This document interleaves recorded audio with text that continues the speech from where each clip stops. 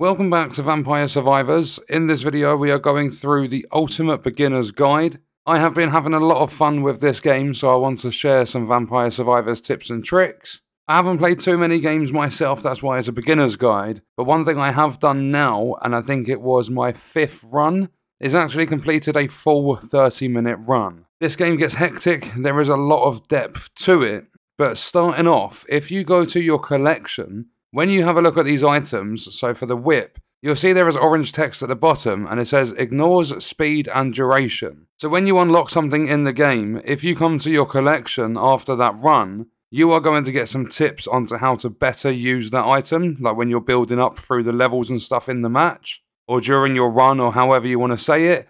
But as well as ignoring things, you'll also see here with the King Bible, some of these tips will tell you what that actual item is best with. So if you're running King Bible, it's best to upgrade speed, duration, and area.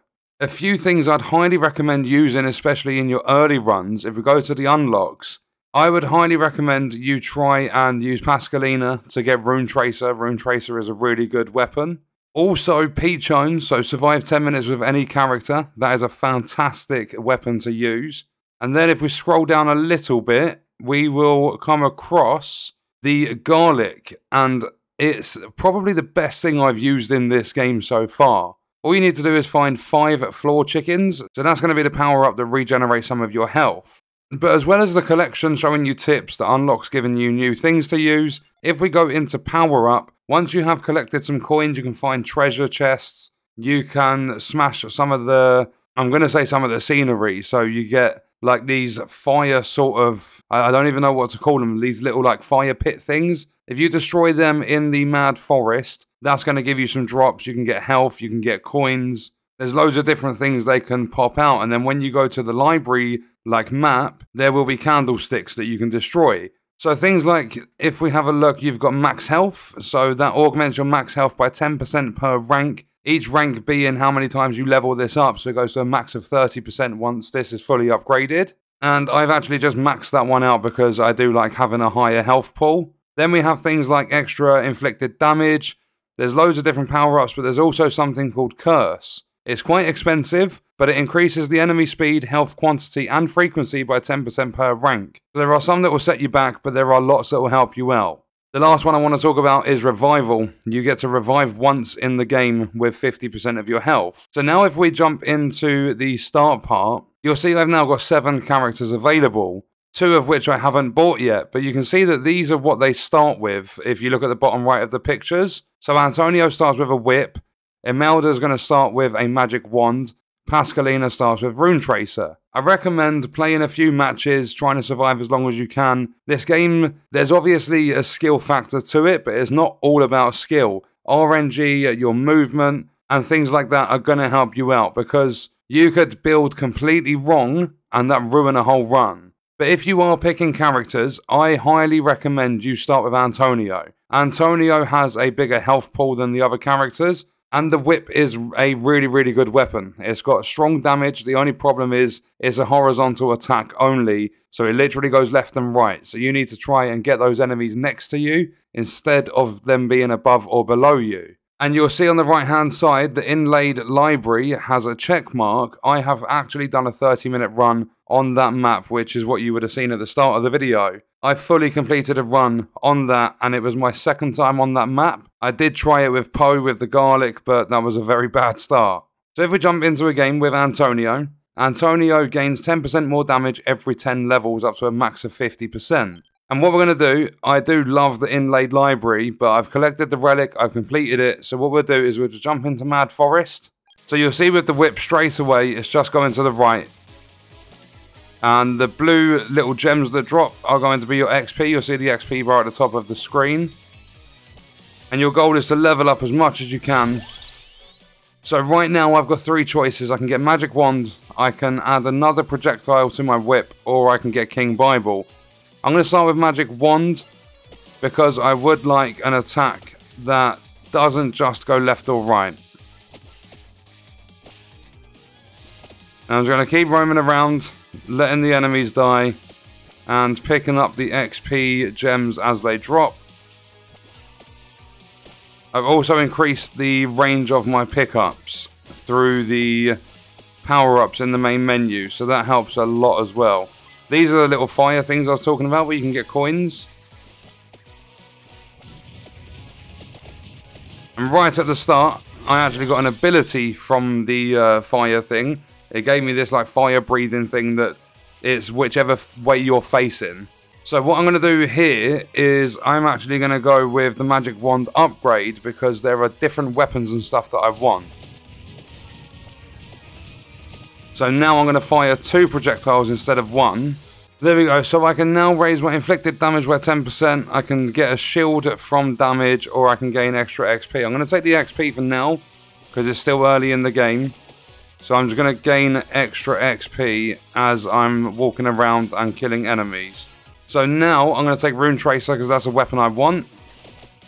And that way we've got extra attacks.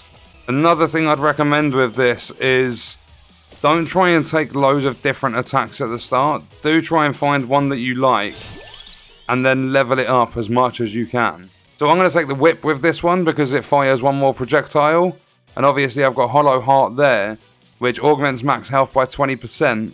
And it lets you evolve the whip. So when you get a weapon up to max level, it evolves. And with the whip, for an example, when it does the evolution, as it swipes, it absorbs health off the enemies. And it's you get crazy evolutions. Like the magic wand fires with absolutely no delay when you evolve it. So what I'm going to do here, because it's still quite early, I don't need to worry about my armor too much, is I'm going to take the upgrade on Rune Tracer. Okay, there we go. There's a chicken drop. So 5 of those, and you'll unlock garlic if you've never played before.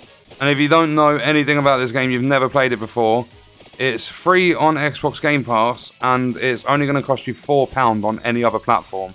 A very cheap game. Hours and hours of fun. I'm always pushing for these fire things. I can't remember what they're actually called. But I'm always pushing for them because they give you very good drops. And as I said, when you're in the library, it becomes candlesticks. I could really do with garlic right now. Perfect. Just as I need it. So it damages nearby enemies. It reduces resistance to knockback and freeze. So you'll now see this little 3-layered ring around me. And whenever enemies touch it, they receive knockback, they take damage, and it keeps them away from you. Upgrading this is fantastic when you are playing Vampire Survivors. So now my goal is to level up just like that, but I do want to... I might take a little bit of luck. No, actually, let's do the whip. I want to try and level up as much as I can now to just improve this garlic. As the base area gets bigger, it deals more damage. And here we go with the first part of the Mad Forest where the flowers come in and try and circle you in. We'll have a praying mantis somewhere. And there we go. So base area up by 40%, base damage up by 2. I'm going to take the garlic upgrade and you'll see the circles got much bigger. So I can keep enemies further away from me. And then just keep piling on the damage. And there's the praying mantis right above us. Once we take him out, he will drop a treasure chest. And within that treasure chest, we will get upgrades for our items. And we'll also get a lot of coins. So you'll see the treasure chest there. And we're starting this one off with a blue. So if we skip it, we got an upgrade for the wand. And we got 174 gold. So the cooldown is now reduced by 0.2 seconds. So it's going to fire that little bit quicker. So the big enemies in this, like that praying mantis, there's like witches and stuff in the library. They will always drop treasure chests. And they contain some very good items. I've had some purples. You get 3 items and a load more coins. And I also had, I'm going to say, a gold one yesterday when I did the half an hour run. And I think it gave me 5 upgrades and like 1,000 gold. And you'll see there with the garlic just how quick those bats got deleted. So I can almost just stand still and the bats are gone. I do need to get out of this graveyard area though. Okay, here we go. So I can level up the whip, get the base damage up. I can get the base damage up on the wand. Or what I'm going to do is take Santa Water because I really like that as well. You'll see these like potion things coming in like right there. Where they just lay down a pool on the floor. There's loads of XP I can grab as well. Hopefully get another level out of this. Here we go. So I got Peachone. Bombards in a circling zone. And we got another treasure. Only a blue again. Peachone got an upgrade straight away. 200 gold. Fires another projectile. And this thing, when you level it up, gets crazy. Now we've got a giant praying mantis coming in. I do need to get out of here.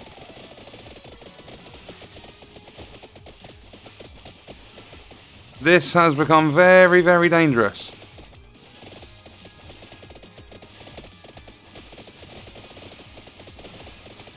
I need the flowers to go.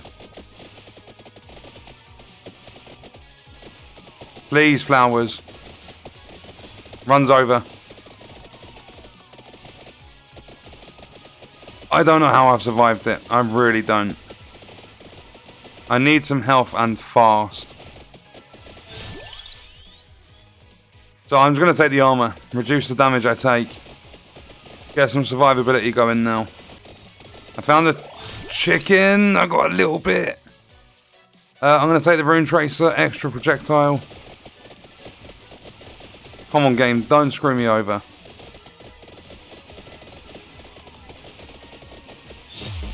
And that's it. That's where you start getting absolutely battered.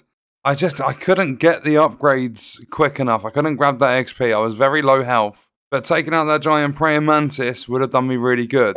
So after that run, we did get one unlock by defeating a total of 3,000 skeletons. And it shows you just how well everything did. So 12 minutes 16 survival time, 411 gold, which goes towards different power-ups to help out. Reached level 20, defeated 3,063 enemies. And then if we look at the DPS, Rune Tracer was the best for us. It would have been nice to get some more upgrades for Garlic and for Santa Water as well. We didn't get Peachone until really, really late. But with that, I've done, I think, 4 runs on Mad Forest now. And I've not survived, I think, longer than 13 minutes. Whereas my second ever run on the library, I survived the full 30 minutes. So I would say, for a beginner, get Garlic, get Peachone, get Santa Water, all that stuff. Make sure you're upgrading it. As soon as you've got the library unlocked, head to the library with Antonio, because he's got a very good starting health pool. Put on some power-ups and stuff. Learn about the attacks that you're going to be using, how you're going to build the character through the run. And I honestly think the library is the best for long runs when you're starting out. And then eventually go back to Mad Forest and start putting off 30-minute runs there. But that was the Ultimate Beginner's Guide for Vampire Survivors. I hope you guys enjoyed that video and I hope it helped you out. Check out this video if you want to see other Vampire Survivors on the channel. I will see you in the next one. I hope you guys enjoyed it. Thank you for watching.